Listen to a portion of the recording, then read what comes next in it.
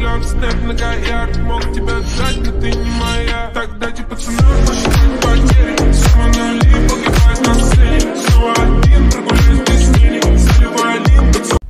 guys, so ini kita kembali semula dalam Hogwarts Legacy gameplay geng. And aku harap korang enjoy untuk hari ni. So sebelum ni kita baru lepas dia bergaduh dengan King Kong tu. Aku tak pasti raksasa jenis apa. Tapi sekarang kita nak jumpa Sebastian pula. Dia dah tunggu kita ni.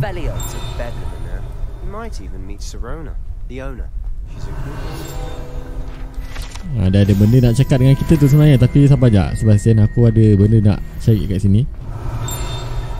Kan aku dah kata, aku dah agak dah. Mesti ada something ni kat sini kan. Aku malah nak baca. Jadi kalau korang berminat untuk membacanya, korang boleh. Wah, nampak lah. Ni apa ni? Oi, lagi sekali. Hui, boleh ngona-ngona. Okay, let's go, kita pergi jumpa Sebastian. Kenapa benda dalam tu berjoget-joget? Ya, ada lagi lah. Sabar sekejap Sebastian. Oh, ini yang membuatkan jadi lambat ni. Kalau korang nak membaca, korang boleh pause ingat Okay, let's go, kita pergi jumpa dia. Sian dia tunggu lama kita Sian dia kenapa? Nak pergi mana? Kenapa? Oh, ikut dia. Okay, ikut dia. So aku tak pasti kita nak ikut dia pergi mana.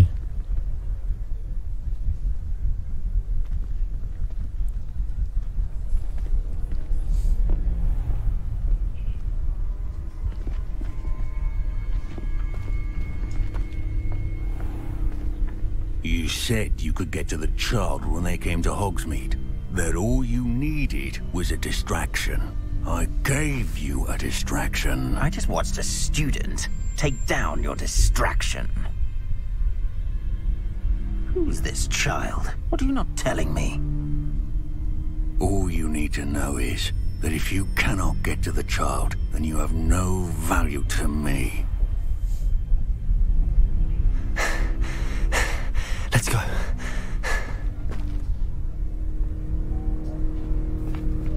Did they see us? I don't think so. What was that goblin doing with Victor Rookwood? Ranrock is working with Rookwood. The goblin from the Daily Prophet. I knew I'd seen him somewhere.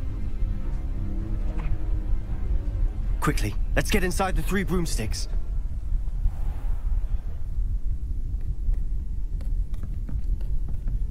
It's a treat to see you, Lodgok. I shall let you know if I hear anything. Thank you, Sirona. You be well.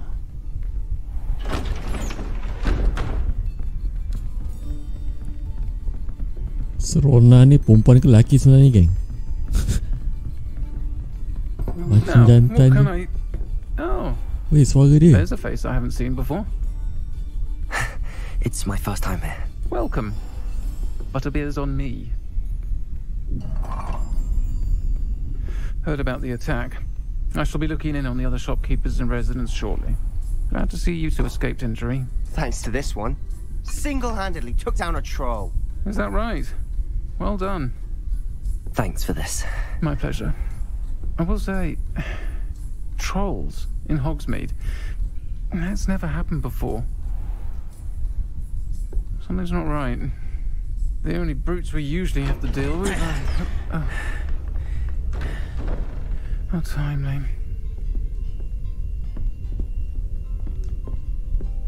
Was that Lodgok I saw leaving just now?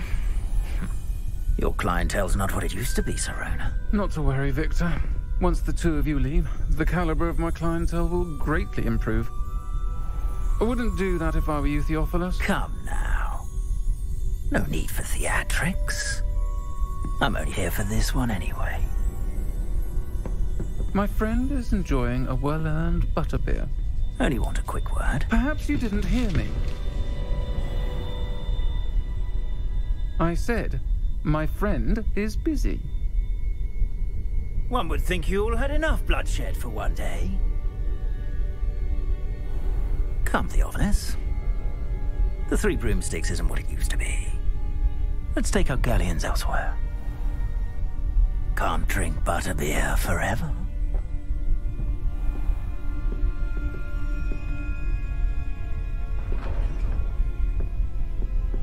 Seems you've made an unfortunate enemy. Watch your back. Rookwood and Harlow are worse than any troll you might encounter. Trolls? Ranrock and Rookwood? What are you not telling me? I promise to tell you everything, but it's perhaps best I do that later. And on that note, I think we should head back to the castle. Okay, so kita kena patah balik ke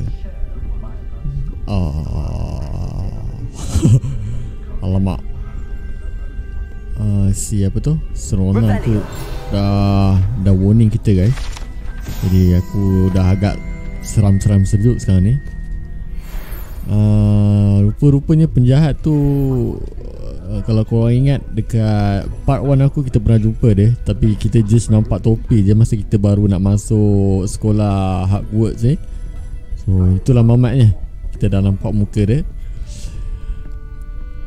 Sekarang kita nak keluar dulu, nak cakap dengan Sebastian. Tapi yang aku tak puas hati tu, Serona tu lelaki ke perempuan? Ke jangan-jangan dia kunsa tak? Tak apalah, let's go, kita jumpa Sebastian dulu. Sebastian, awak nak pergi mana? Saya nak bercakap I'm certainly glad Serona was there. Told you she was one of the good ones. I can see that. She didn't seem at all intimidated by Rookwood and Harlow. I think you'll need to tell me why Victor Rookwood has you in his sights. But we can talk later. For the moment, we should return to the castle. Professor Weasley's certain to hear about the troll attack soon if she hasn't already. Don't want to risk another detention for getting back after hours. Okay, you must return to your common room for the night. Access the map. Okay. Accept. Sekarang ni kita kena pergi ke Hogwarts map. Select the Hogwarts map button. Okay, macam mana aku nak ke sana? Okay, macam ni je kot. Ya, betul. Lepas tu fast travel to your common room. Mana? Sini ke? Famous screen, aku tak pasti dekat mana. Bukan. Guys, tolong aku guys. Mana nak cari dia guys? Ni apa ni? Ni keluar. Kalau yang ni, okay, aku rasa yang ni. Yang ni betul kan? Okay, let's go. Kita fast travel lah.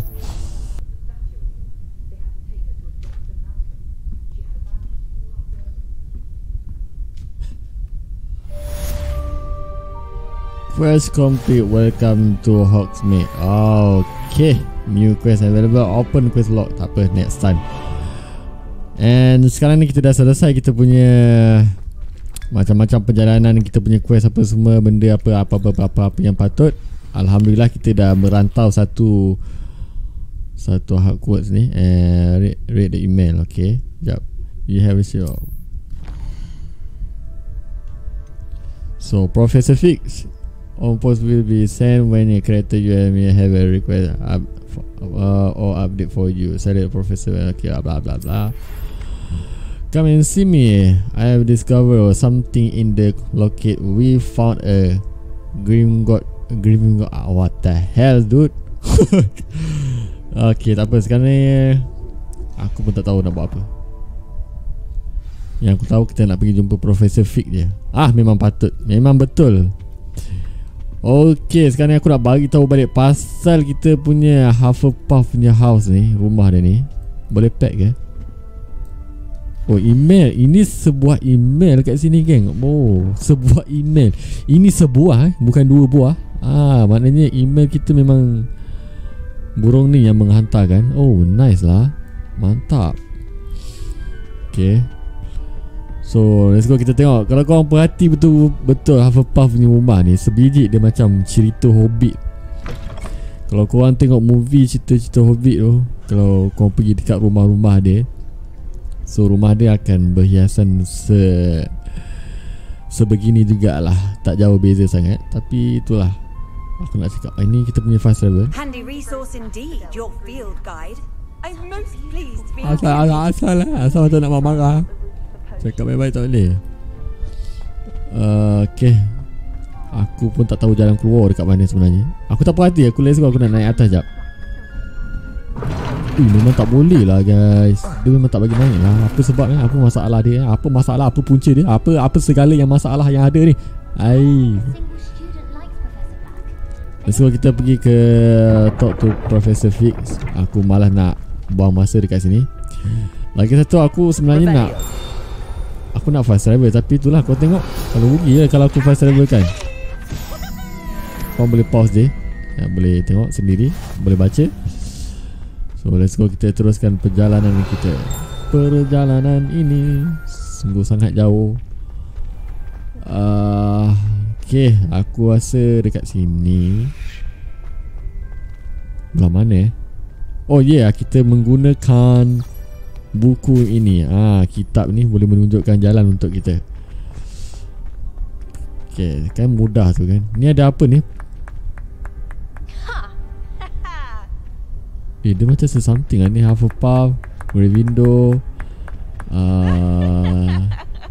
bla bla bla. Sekejap, aku nampak something lagi. Something lagi. House point Hogwarts, there's large and oh ya, ada point kat sini juga ke kita punya house ni. Ravenclaw and Slytherin. Okay. Macam mana aku nak tahu dia punya point-point? Tak apalah, lupakan dulu. Kita terus ke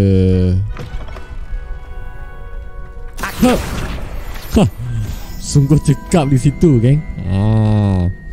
Alamak, dah sangkut-sangkut dah ni. Revelio. Okey, tak ada apa-apa. Kita akan teruskan lagi perjalanan kita. Tolonglah jangan sangkut-sangkut. Tolonglah, please lah. Wih, bapak besar topi Muhammad tu.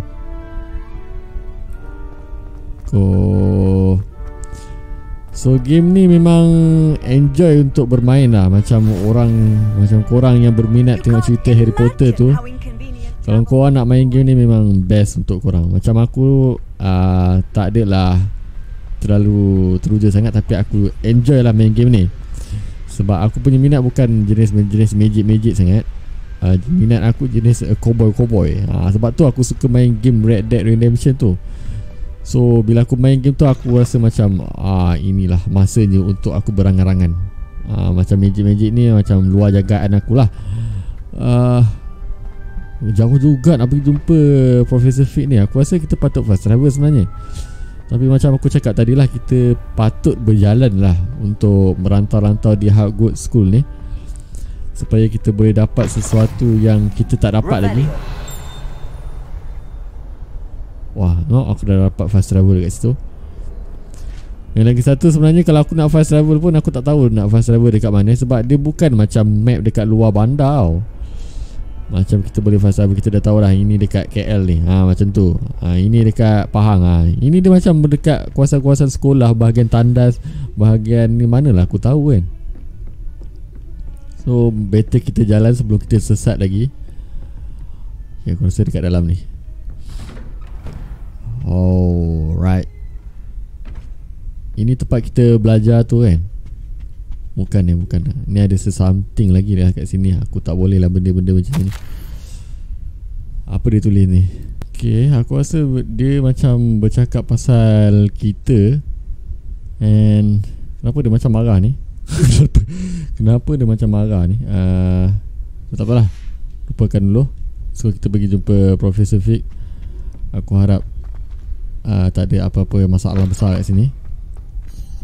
So wait, aku nak kena tunggu pula. Aku ajar dong. Wah, terduduk siap. Harun, punya lama aku tunggu Professor Fig. Wih, lagi gua ajar. Dah sampai tak? Dah sampai tak Roger, mat? Mangkuk ayun dia. Professor Fig, apa cerita? Professor, I'm glad to see you. And I you.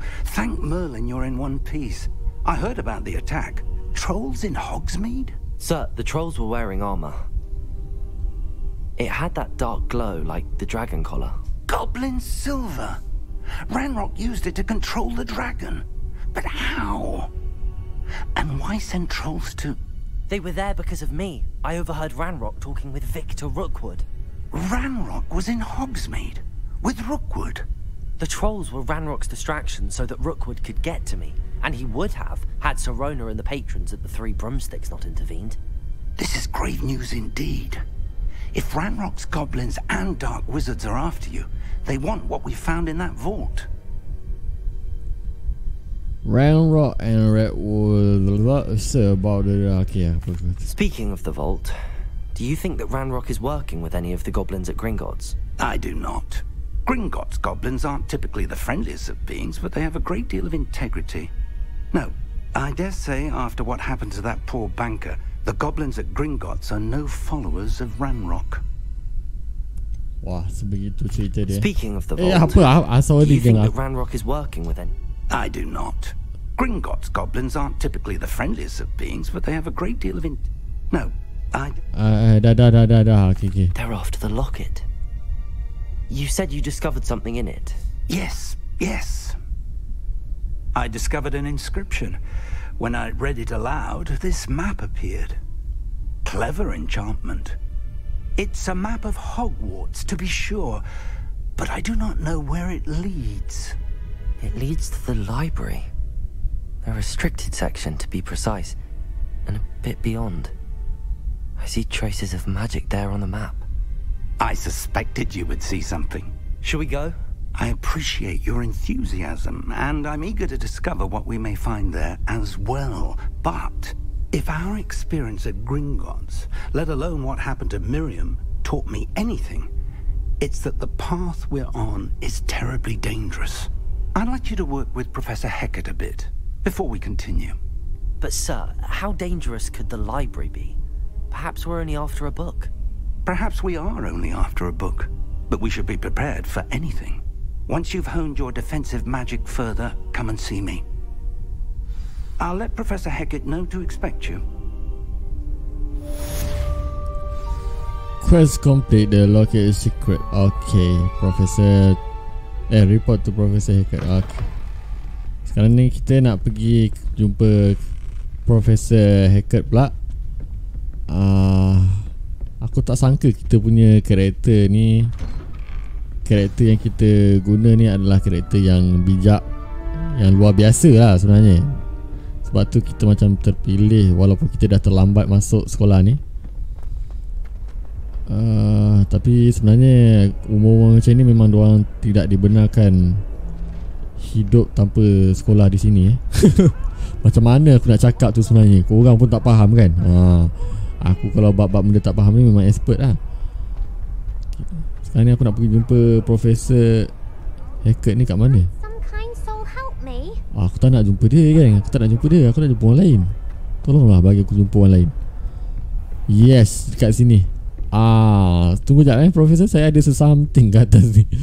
Saya ada sesuatu lah kat atas ni. Alamak, macam mana? Okay, selesai. Jom kita jumpa Profesor sebelum dia marah aku. Profesor ni garang ni. I'm here about the new spell you wanted to teach me, Professor. Good. Professor Fig indicated a certain urgency to you completing your defensive magic assignments. As such, you are to learn Incendio, the fire-making spell, handy for lighting torches, burning away spider webs, and, when necessary, defending against those who would wish to do us harm. Sounds versatile. Quite. But before we get started, I'd like you to complete a few tasks. You may be surprised by some of them. Astonishing how much students don't think their professors know. When you're finished, come and see me. Then we shall begin working on Incendio. Incendio you know where to find me once you've finished. Win 2 round of crossed wands. Complete a round of spell combination. Practice with Lucan. Okay. Seems crossed wands isn't as secret as it's believed to be. Okay, let's go. Kita ada sesuatu lagi nak buat. Dia macam untuk berlawan pun ada ni. Macam nak pergi berlawan, dia suruh menang Jangan kalah bukan kalah. Kalau kalah tu maknanya dia tak bagi, profesor tu tak nak jumpa kita lah. So hai betul punya profesor. Kau ajar tau, belagak. Lepas tu kita, yelah, dia nak suruh kita belajar. Ada lagi spell-spell yang kita belum belajar lagi. Revelio. Okay, tak ada apa-apa. Aku ingatkan ada lah sesamti ke nasi lemak ke nasi kukus ke. Tengah lapar ni geng. Yes, ini aku nampak sesamting kat sini. What the hell is that? Apa tu, bunyi apa tu? Ulah dia ni. Aku tunggulah seminggu dua. Memang aku bully dia tu. Memang aku bully si badut tu. Hati-hati pula aku tengok dia.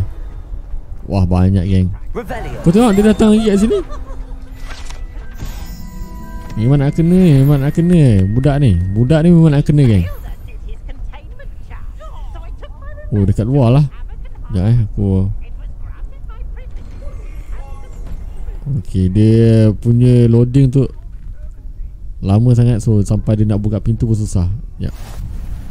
Okay. Lucan's just over there. Hey Sebastian, what's up my dude? Sebelum tu nanti aku sembang kau. Aku nak jumpa budak ni dulu. Budak. Budak. Silek sama macam tu. Sebastian told me to see you about a club. If Sebastian vouches for you, that's all I need to know. I coordinate duels for crossed ones. A dueling club of sorts. It's invitation only, so you must have really impressed Sebastian. That's nice to hear. I did take him down a bit, and a bit. Aku macam nak belagak pun ada, tapi tak apalah. I'm flattered to hear that. Sebastian's not a bad duelist either. Imagine it's quite something to see the two of you duel. How does cross wands work exactly? You show up, I match you with other duelists, and whoever is still standing in the end wins. It's our way of determining the school's greatest duelist once and for all. And to liven things up, the winner is awarded a prize. Interested? I'll join your club. I'm not sure. Okay, kita join. Of course. Dueling's an entertaining pastime. I agree. Besides, in crossed ones, you could duel with a partner if you like. Your first time I'll pair you with Sebastian. Next time, you'll need to bring a partner along, or duel alone. So, care to step into the ring? Wah, I'm ready. Get me in the ring. Spectacular! Let the fireworks begin! Semangat now. We'll make you regret signing up. Tu Sebastian ke sebelah tu? Kenapa muka dia macam pelik? Oh, aku partner dengan Sebastian. So break through your yellow channel with control spell, like a levitation spell, levioso, target lock, lets you track an enemy without aiming. Use to change target lock. Okay. So macam mana tu? Bagi aku tengok jap cara dia.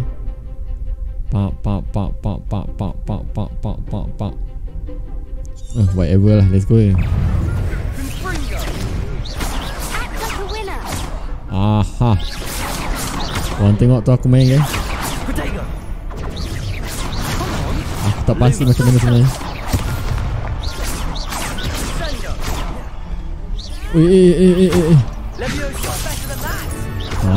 Itu cara dia. Okey. Wahai, aku banyak. Kita settlekan yang ni dulu. Kita bagi settle yang budak ni dulu.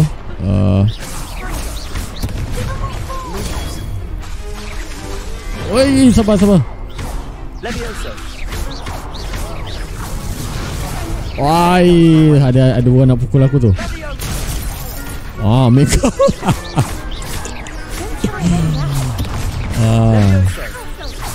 Bantai dia lagi. Menarik geng, sungguh menarik. Habis ke victory ni? Nice work. Sebastian wasn't wrong about you.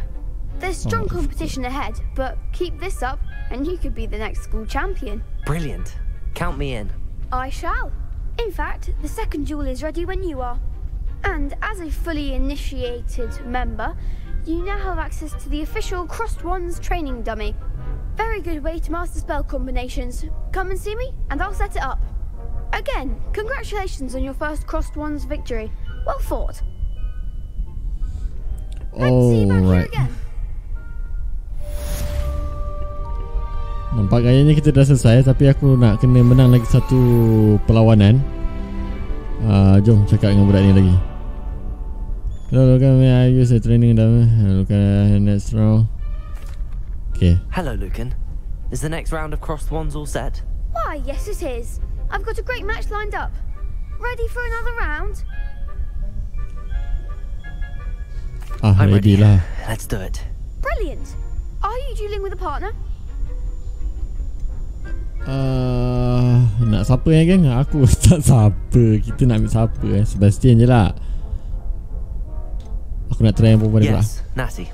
Then let's get to it. Ready to get thrashed? Apologies in advance. Wih, lain macam doang ni. Geng doang lain-lain logo tu. Wih, ini lagi lah breakthrough violence. Alamak tu. Okay, sekarang ni the breakthrough violence like macam Akio. Okay, target look. Aku rasa macam biasa je lah kot. So kita try balik. Salah geng. Alamak.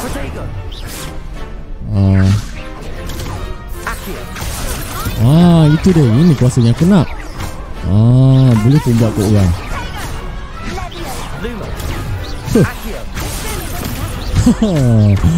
Power. Tak apa. Aduh, sakit. Aku tak perasan lah.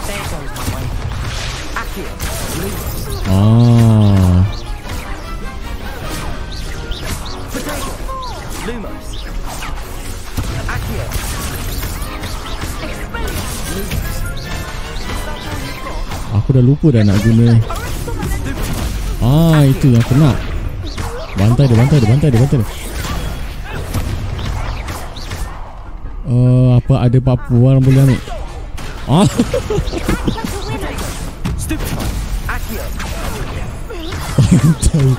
Bantai dengan ni tu. Ambil ni. Terkejal hidup dia geng. Kena hentak dengan tong tu. Wah, padu mat. Main-main dengan aku. Aku bahagian tak ada belah kasihannya. I gave it my all. You did indeed. The other duelists have already taken notice of you, but after that last round, they'll really have it in for you. You'd better keep practicing if you want a chance at winning, or at least surviving the next round. I'll let you know when we're ready. Hope to see you then. The next round is for all the gobstones, so to speak. Complete around the spell combination. Practice will come. Kena practice pula. Okay, sekarang ni kita practice dengan dia dulu. Ada benda yang kita nak. Hello, Lucan. May I use the training dummy? Of course. I'll fetch it and give you a list of combinations to practice. Ready to have a try now? Yes. That would be wonderful. Be sure to cast all your spells before the dummy lands. If you need to stop practicing before you finish all of them, let me know. Budak ni. So macam mana nak buat ni? Banyak pula benda nak kena buat. Lepas tu, apa tu? Balik semula.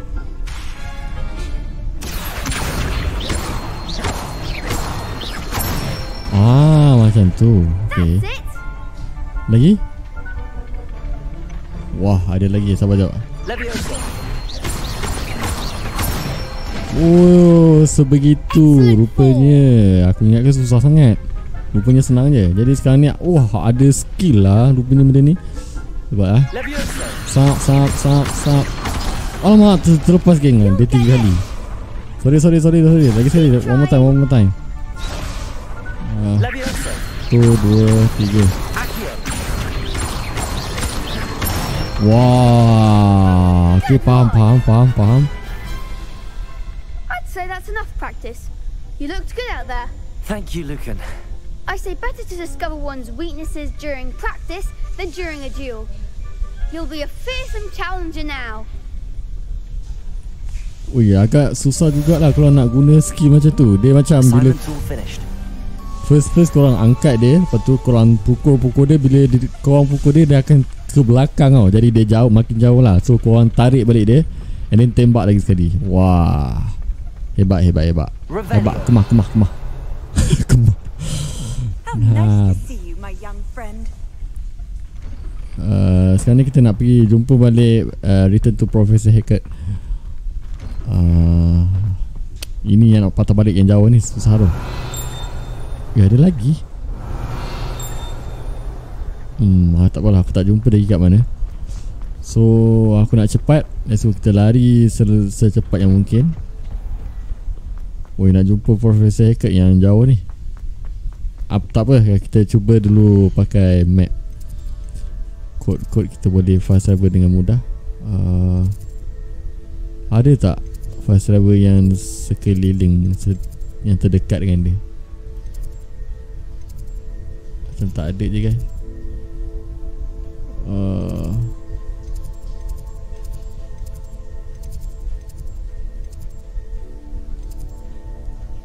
Aku cuba juga nak fast travel dia, tapi tak berapa faham. Tak faham aku.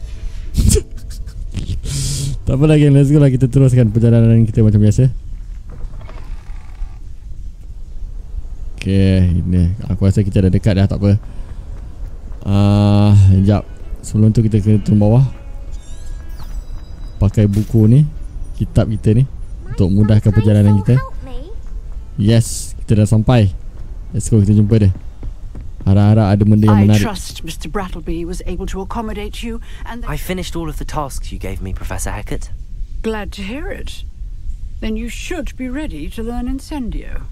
Should be, Professor? Yes.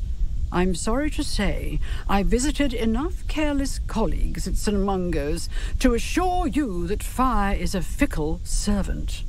Your spellcasting has impressed me thus far, but please maintain focus. I would rather we not end today's lesson with your robes aflame. Let us begin. And remember, focus on the proper wand movement.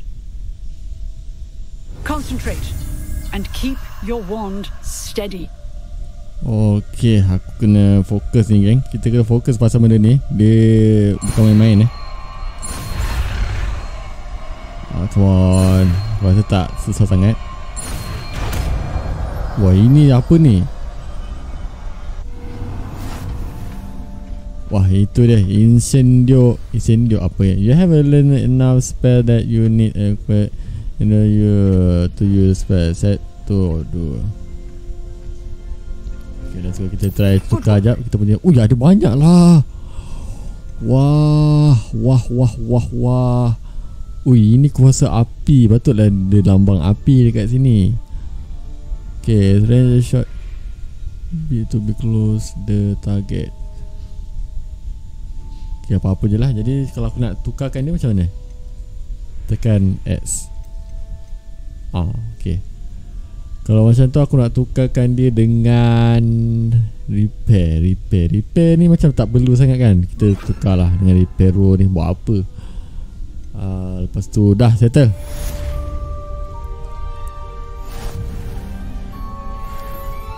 Level up. Challenge complete assignment. Okay, kita boleh try dekat sini. Nintendo heavy damage spell and kena dekat sikit ke? Getting it. Keep at it. And do try not to incinerate yourself. Wah, aku nak try pakai sekejap. Dah kena dekat lah. Tak boleh jauh lah benda ni. Cuba try jauh sikit. Dia tak sampai guys. Dia tak sampai. Sebab tu kita kena gunakan ni, Akio.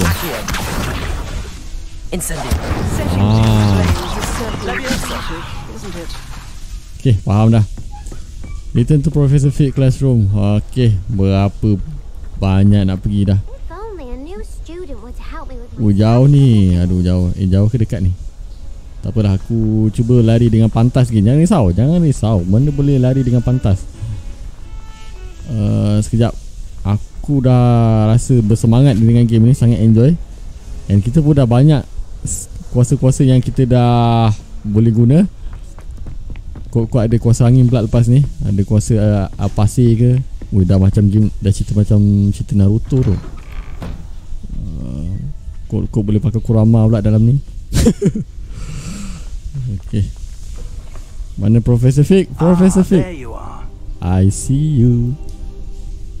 Hello, sir. You'll be pleased to know that I worked on my defensive magic with Professor Heckard. So I hear. She tells me you've taken rather well to your new wand. You must continue to work with her and your other professors to improve your skills. That said, I don't wish to postpone our visit to the library any longer. So, shall we proceed? Fig, I have work for you. Come. Headmaster, I'm with a student and my schedule Your schedule will wait indefinitely, as will your student. I would think that after all the trouble you caused me with Osric, you'd be eager to make amends. My office, 5 minutes.